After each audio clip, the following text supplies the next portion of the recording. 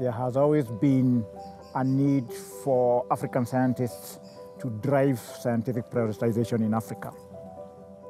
There has been this mistake whereby we say invest 1% of the GDP into R&D. But the question is, for what?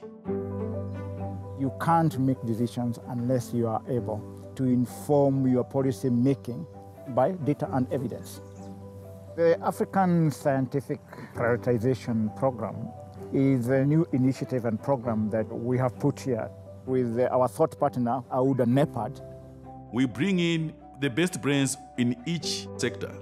Then we sit down and look at what are the pertinent R&D areas that need to be addressed.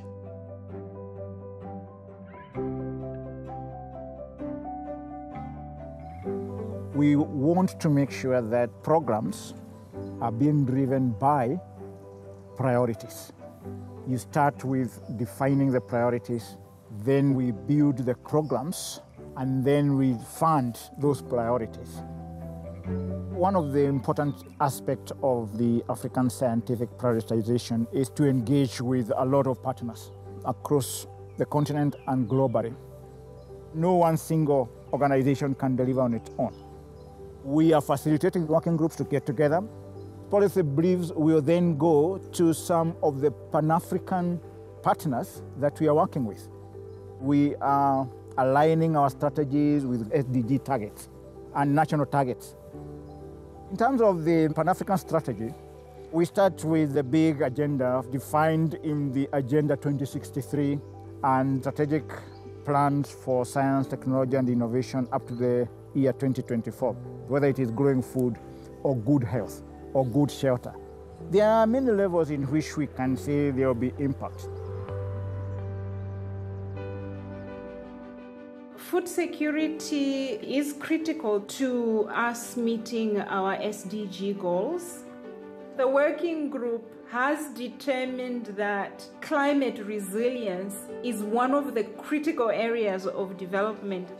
The majority of the African population still get their livelihoods from the agriculture sector. The impact goes beyond just putting food on the table. Africa has a population that has the greatest genetic diversity on Earth. Genomic medicine has so much potential to improve the way we implement healthcare. Most of the genomic medicine-related research has been happening through the Asia-Africa Consortium. We now have an amazing research infrastructure and clinical infrastructures where you are screening, monitoring, and treating patients. The collaboration is building the infrastructure to facilitate genomics research in Africa by African researchers. Data is an important enabler of innovation and research. The Data and Specimen Governance Committee identified issues that are in need of urgent attention. We came up with corresponding recommendations to help the continent. With the ongoing pandemic, we've seen the importance of data sharing.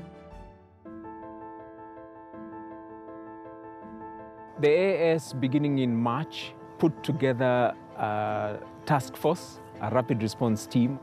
We had talked to approximately 1,400 different scientists on the African continent. And the question we were asking them was, if we were to conduct research and development activities on COVID-19 on the continent, what are those things that we needed to do? The way the member states have reacted to the advice that they received did quite a bit in limiting the spread of COVID-19. It is important that African scientists are able to describe priorities that are focused on Africa. Africa is not just a recipient of scientific discoveries.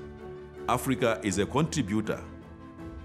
I'm very optimistic about how we are going to move over the next 5 years.